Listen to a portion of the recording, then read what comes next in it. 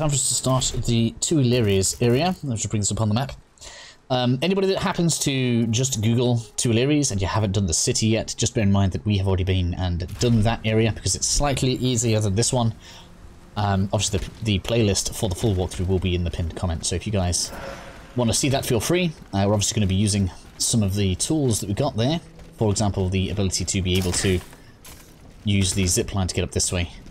This is mostly a shortcut. We are going to go ahead and clear all this area out here, but I just want to show you guys that if you do want to kind of nip on past a lot of the enemies here, you don't have to fight absolutely everything if you don't want to. But because we want to clear everything out and we want to make sure that we defeat every enemy at least once, we will be doing everything. So, I'm going to come on over here, defeat this guy. I can't remember if we faced the forger already. These are called forgers. Oh, we had the unstable forger, didn't we? Of course, everybody should have faced at least one of these by now. We're going to try and capitalize on our ability to freeze it. Oh, I'm frozen again. Let's get out of there.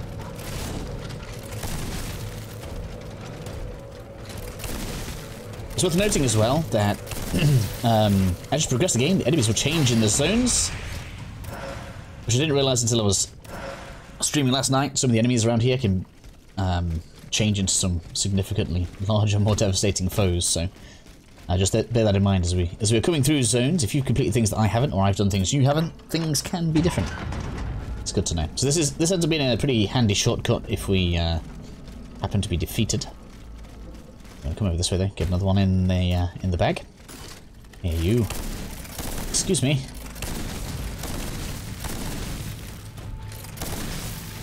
Okay, right. Let's get this hits on. So I like to listen to the knockdown. Get in there into the dance of death. Get out of the way. Oh, why have we got connections and disconnections? Oh man. I shouldn't stay near that. That was foolish. Luckily the next checkpoint isn't actually far from the first one. Now something to take care of around here is a lot of enemies do have ice damage, which is why I wanted to do this after the fire one, because it just allows us to power up a little bit before we start taking this area on. Thereby making it a little bit less painful. You know what, I just tried to jump over the hedge there. That's I thought I had the double jump still. A little premature. I get that. It's interesting how second nature some of the traversal abilities become once we unlock them. So we're gonna decide to take the left side here so that we can just clear out everything else. We don't want to miss out on any of the pickups that we can get. So we're just going to want to come around here a little slow. Probably shouldn't have sprinted in the first place. We could have aggroed this, but we'll take this on from behind.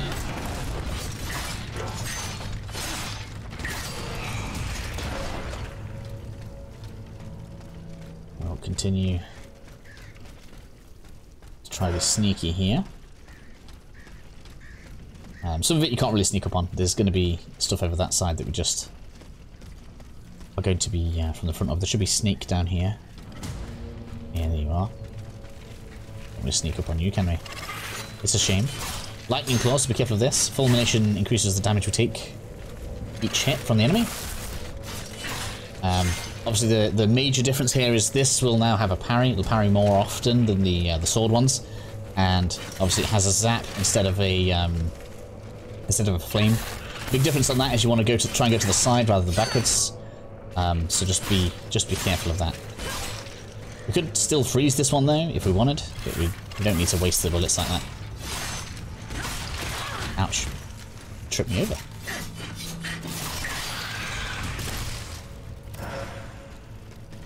I suppose it dropped bullets. We could have used bullets on that, really.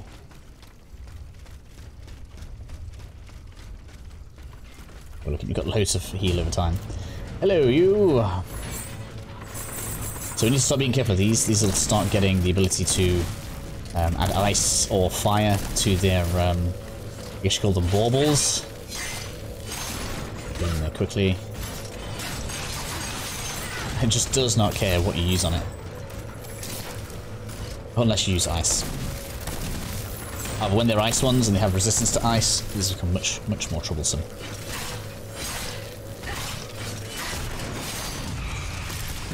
That's you down. Okay, that's you. Hello. I was thinking it was in a different place for a second. But we are not where I thought it was. No! Don't be wanting that. Just check all of these. Pick a systematic way to just check everything for the loot.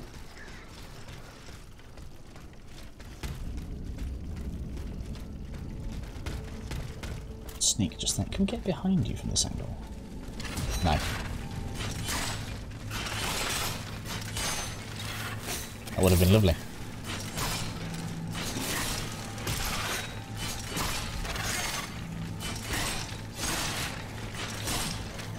So as you can see, these ones recover much quicker and are more aggressive than the fire ones. Oh! Luckily that didn't count at me, really. We're just a tad under-damaging, in my opinion. Which means the next point will likely be in agility again. Like this. Hello, you demon.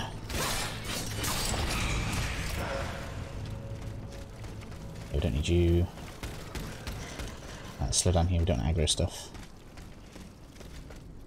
So we come up. Oh, this is back to the beginning. Aha! So, now that we've looped around, let's just grab the loot at the front, because otherwise we're going to forget about it. We need to break the barrels. There's a sack we need to get. Just over here. I like to go this way so they're going into the steps. Wait a minute, is it going to reach? Yeah, there we go. I did that with a double jump before, so. Need the double jump to reach that.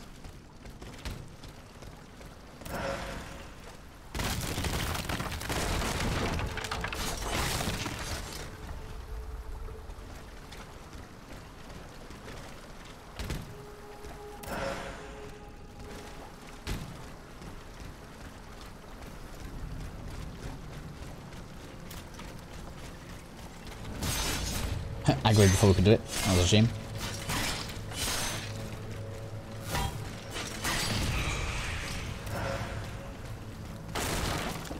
I believe.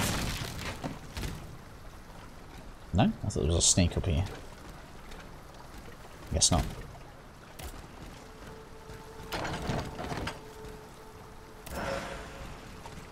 Fulmination resistance. In case you wanted to not be getting zapped so much. Right, so that's everything there. I don't think there's a... No. So when you come down to this shoreline over that way later on, there are a load of, like, breakable entrances we can do. Some we can do now, but some we also can't do until we get, like a kick the wall down ability, which is strange that we can't already do that, but they decided to lock that behind later content. So that's kind of the first half done. The good thing about this is if you wanted, you could rest, and then not have to deal with this left half before progressing to this side. But the next checkpoint, can't really see it, but you can see where those lit up windows are. That's where the next checkpoint is, so it's really not too far. We'll sneak around for this.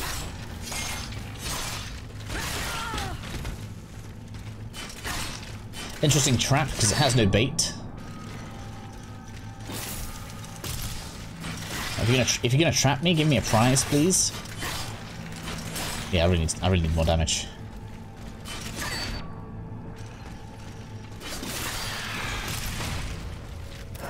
Like, damn, I really need more damage. Yeah, no bait. Like, you come over here to look, oh, there's loot there, and then it gets you. It's an interesting trap. So here, I like to come over this way. Cast, so we can aggro this over. Where are you? Excuse me, sir. I'd like your attention.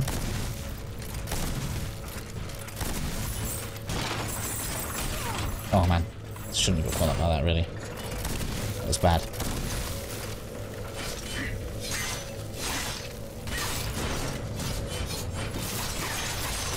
Get out of the way, get out of the way! I knew he was going to do that kick.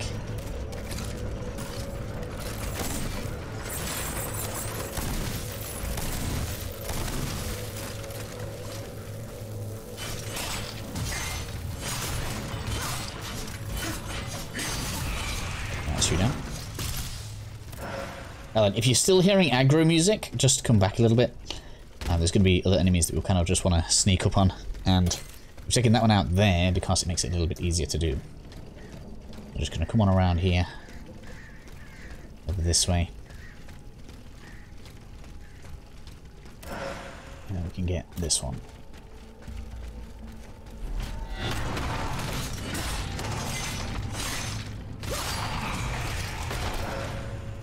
So far so good, right?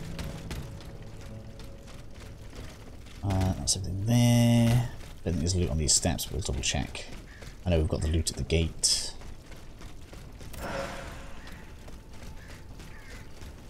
That's path of progression. That goes behind another enemy. We probably shouldn't sprint around so much, really. Let's get him first. We don't need to aggro, just through noise. Just come slowly around this corner. You don't want to be... Oh. I guess I was wrong. I'm sure there was another one looking down those steps. Must have got to mix it up somewhere else. Oops. This is looking rather dangerous. Let's handle this with care, shall we? Right, you froze. Let's get you down now. There we are. When in doubt, freeze them all out.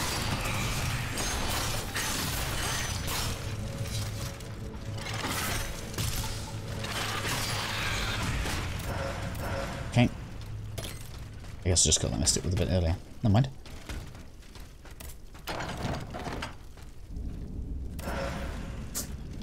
Modulius Kius. It's done, it's done, it's done.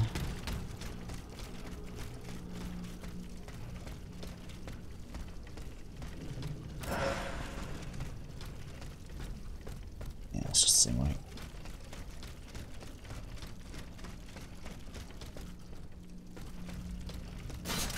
Trust that. Flying there. Okay, so we are basically at the checkpoint now. We're on 12 minutes. It's pretty good. That's okay. So before you rest at this one, just make sure you've got everything you want out of the previous area. For whatever reason, I find it more difficult to go backwards from here than to go forwards.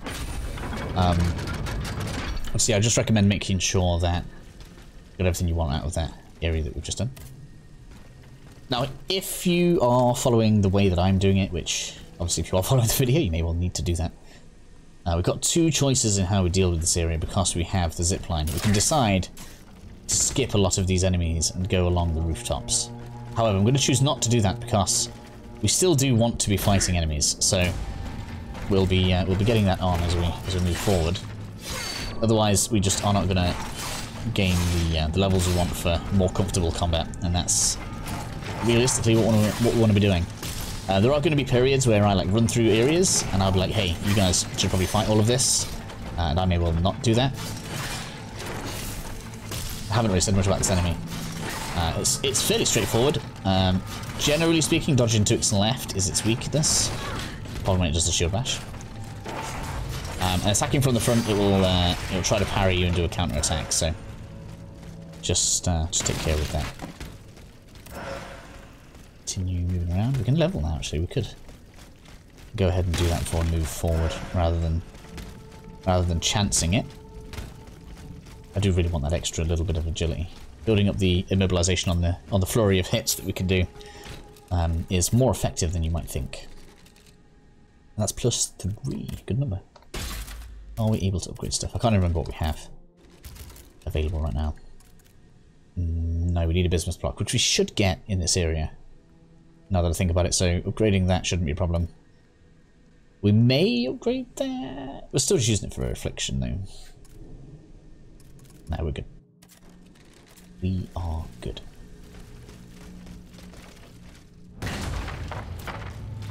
Okay, let's put you back down.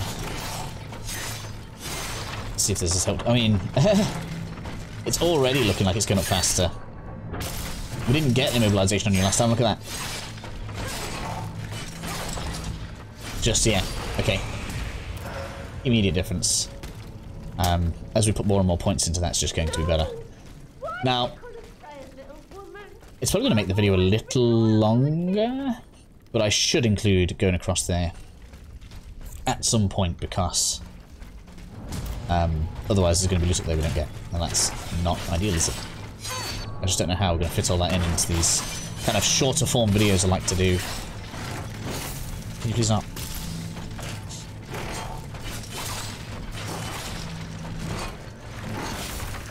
No! That's stamina.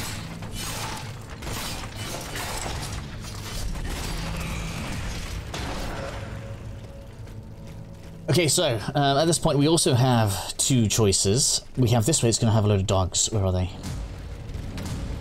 Now we're going to clear it out just so we get the loot, but I'm not going to suggest that we actually progress this way, and you'll see in a second why. Oh man. They could have had me there.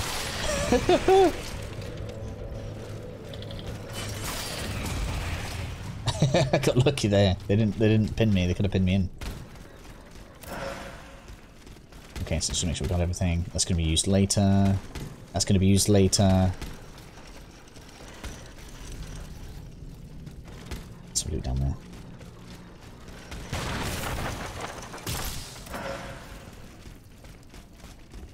Essence of Valiant Spirit. I'm trying to save a load of this up so we can actually get a decent power up at some point. So if we just peek our head over here, we should see one of the lancers in the distance. And that's just basically going to attack you, and below there are two of the lance guys with the shield, which you're going to see in a second. We're going to have to go through that zone anyway, but if we choose to come this way instead, we can actually pick the ambush apart better. It's unusual for the closer route to be the better one, but it's just how it ends up. Let's grab that. So we're going to come on and grab, where are we? You. Hello, you. Would you like to say hi, sir? Would you? Would you like to say hi? You're much more resistant to that frost, aren't you? Haven't tried freezing them before. Works, though.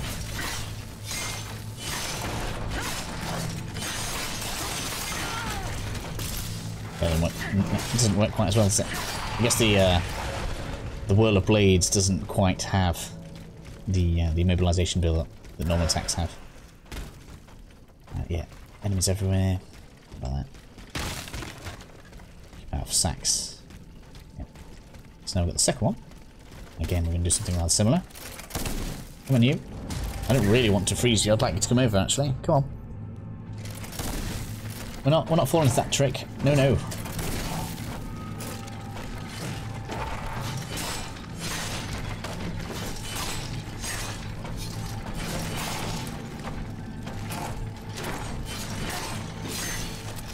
No. Haha, gotcha. There we are.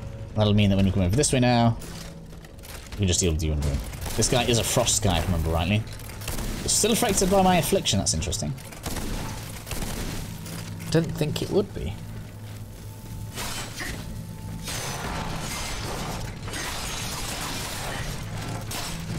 Oh, got me with a good pick there. Oh, and I'm froze. You could have had me. Snooze you lose, kid.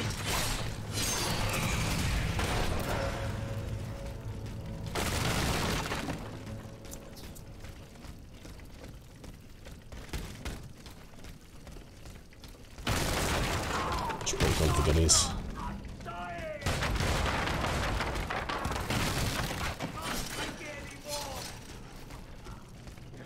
Chin up, old man. Bite down on this strip of leather. I like these little scenes that are happening behind the doors, it's cool. It's very Bloodborne-esque, apart from like can take it to a little bit of a different level. And more of it as well, which is, I think, kind of welcome for me. Yeah, we can't go there yet. So this bit, we're actually going to do a bit of a run-by, so just to try and show you guys, because these are aggro pretty much as soon as we go in front of the door. We've got one cannon guy there, one cannon guy there, and then below is... well, the pop boys. There is a path to the left. We're going to clear that after we've already run through. What the plan is going to be is to just get in here, dodge as fast as you can, jump up this. Because right here we have checkpoint. So we'll go ahead, we're going to reset them.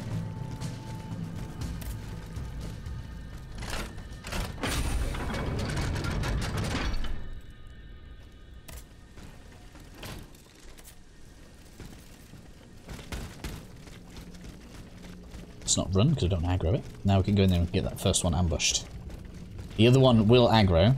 However, the potboy doesn't aggro unless we like really make a lot of loud noise or it comes particularly close to us during its patrol.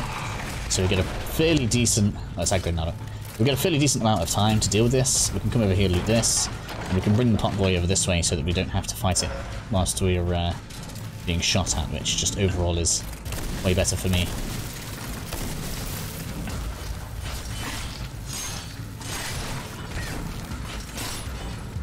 I'm going to choose to do the craziness on you. We're going to freeze you again instead.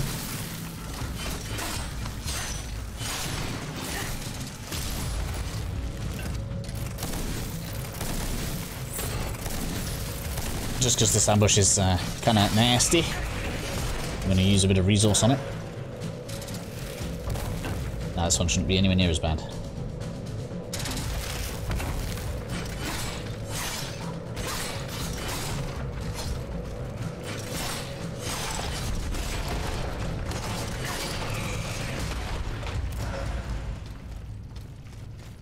That should just make that ambush much easier to handle for everybody.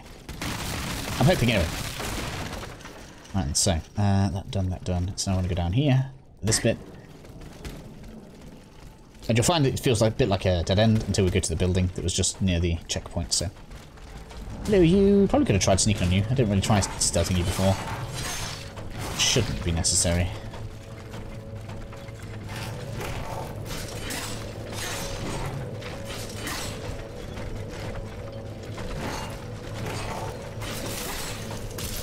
Using the cooldown system really is almost required, right? Actually waiting for stamina to regenerate is really tough.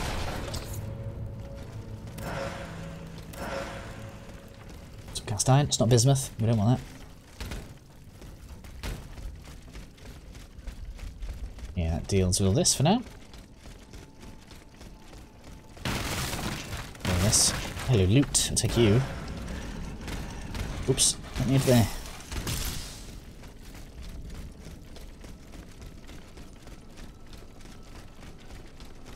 We're on 22 minutes. So we'll do one more thing just because it saves us some time. In the next episode, we're going to go grab a quick weapon. Should be able to get around for the weapon. Just around the back of here.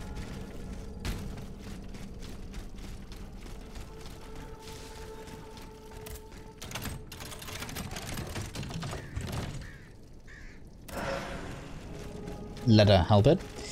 It's like a...